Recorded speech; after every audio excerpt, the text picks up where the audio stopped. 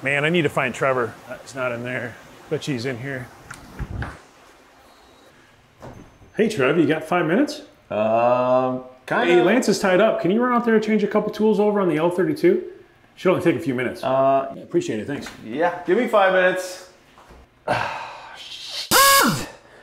Not only does Mike have no concept of personal space, he also doesn't have a good concept of how long it actually takes to install a couple tools. So let's see how long it actually takes us to install the tools he wants us to do. Let's see what happens. All right, so the first tool that Mike wants us to throw in this machine is a standard right-hand turn tool. We're gonna throw it in tool position 5, which is a currently wide open position. So I'm gonna show you how to do that. The first step we're gonna do is we're gonna go to preparation page. We're gonna arrow down until it's highlighted on tool 5, because that's the position we want. And we're actually gonna wanna call up that position. So we're gonna hit position point. We're gonna turn our feed rate down, double tap our cycle start. And if we watch and move in our feed slowly, it'll pick that up and it'll bring our gang over until tool position 3 is in its position that we need to. So now we can actually go in and load the tool into the machine. Got to work around our clamps here. And right now the main thing is just to set it in there and just let it sit on the material. Position point is a set parameter where the tool sets above the diameter that's in the machine. In this case, it's 3/4 inch diameter. For Kremin, that standard is 100 thousandths. So when we say position point, that means 100 thousandths above the diameter. It could be totally different for someone else or another facility. So now that we have that in position, we're actually gonna go to manual set. It's gonna start at core. You wanna make sure that you move down to diameter to set that diameter to 0. And we're gonna hit cycle start again. And you can see that machine pick up, move back down, and now it's in position point. So manual set is the point at which the insert is gonna touch the outer diameter of that material. So now we're ready to tighten this thing down. And this time we're gonna just kind of take our clamps. We're not tightening them up super tight yet. We're just getting it snug so it'll hold into the gang. Just in case something happens and something needs to move, we just want it just kind of sitting there snug. All right, now that we have the tool sitting onto the material and just slightly snugged up, so hold in, we're gonna bring it up out of the way so we can tighten it. And to do that, we're gonna go to position point and we're gonna hit cycle start. And it moves the tool up and out of the way, so now you can go in and tighten your clamps. Now do these back and forth, make sure you're evenly tightening your clamps, and make sure you tighten them to the torque that is required by the clamp manufacturer that's using. All right, now that we set the tool, we now need to set the core, and we need to check this, make sure it's not leaving a turning tit on the end of the material. And in order to do that, we need to first set up the material so we can face the end of it to see what this tool does for us. And to do that, we're gonna go into manual mode. We're gonna go to our Z-axis. We wanna move our bar back so the tool is not taking off so much material, about like so. And then we're gonna go back to preparation and we're gonna make sure we're on core and we're gonna do a cutoff cycle. So hit cutoff and then we're actually gonna go and hit cutoff and the cycle simultaneously until it fires up and actually does the cutoff cycle.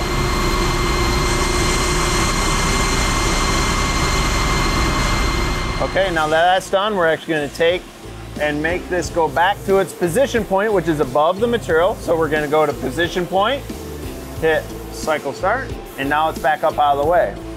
So here, what we're doing is we're actually looking for any turning tit, whether to tell us if that tool is above center or below center on the material. And right now I feel a little bit of a turning tit, which tells me it's below center.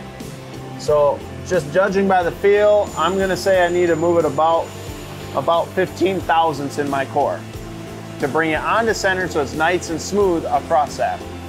I'm gonna get out of my cutoff view, so I'm gonna hit escape. I'm gonna go to my manual set.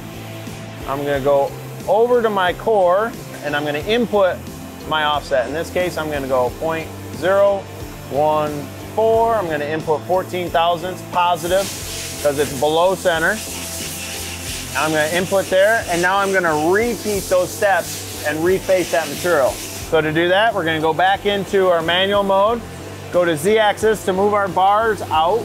We're gonna move it out so it's got a little material to face off.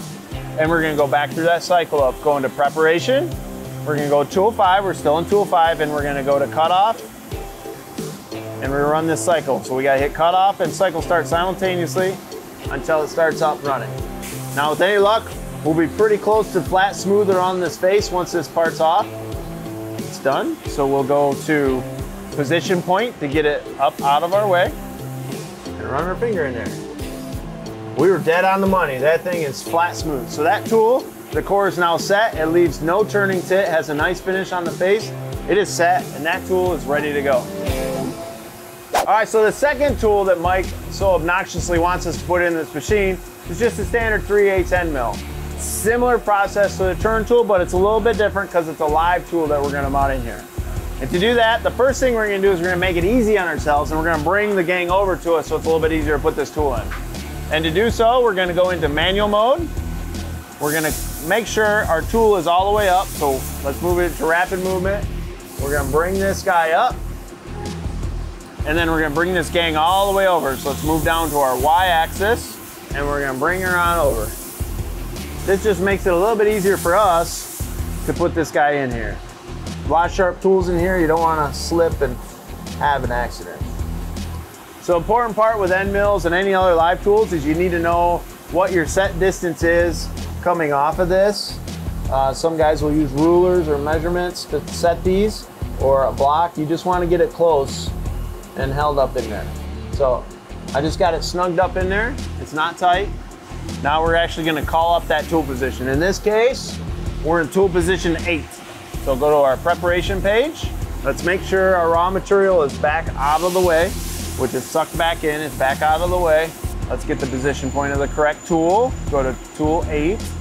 We're gonna go to position point. And again, we're gonna wanna take our time with this. You don't wanna smack anything. So let's turn our feed rate down. And then we're gonna go cycle start twice. And then we can control this jogging our feed rate. So it's gonna come down. So what you can actually see is with that material back, I actually have to lift up that tool, suck it up a little bit more based on where that core position is. So I'll do that. Get it close. And now I'll grab my tools, my wrenches, and I'll give her a good snug. All right, she's snugged up in there. All right, so now that we have the tool set and clamped in position, we're actually ready to touch it off the top of the material. And in order to do that, we're gonna come over to our control. We're gonna go into our preparation page. We're gonna tab over to our diameter, and we're gonna go manual set point to call this up. And while everything's clear out of the way, we're gonna hit cycle start twice. It's gonna bring that end mill down to the start point of where we want it. We can now though, while we're still in that same screen, tab down to our longitudinal. What this does, it allows us to move the bar out underneath that tool, like so. Which right now I am really, really close. So now we can go back up to our diameter and we're actually gonna test and see where this is at. So I'm gonna grab a sticky note. If you're a smoker, a lot of guys like to use a plastic film on a cigarette pack to be able to do this. You'll actually slip this underneath the tool, in between it and the diameter, and then slowly feed that end mill down onto that material. You'll know you'll be getting close once you start to feel it grab that sticky note. It's starting to catch, it's starting to drag a little bit, and you'll keep feeding this down until it actually hits where it's actually almost pinching it. Right there, it's just starting to cut the sticky note. So we know we're close. At this point, we take our value and we just, in the diameter, and we simply hit input. That now makes the offset. The machine now knows roughly where the top of that material is to the bottom of that end mill. Once you're done with that, you're ready to go to position point to get it up out of the way. So we'll go position point, cycle start, brings that end mill back off that, and that tool is now set, it's ready to go, and you can move on to the next thing. All right, so Mike wasn't really wrong with it only should take 5 minutes. Once you get really good at setting tools, you should be able to throw a couple tools in here in less than that. But for the love of God, why can't I find one quiet place in here to eat my lunch? Woo woo. Next stop, my thighs. These bags keep like seem like they keep getting smaller.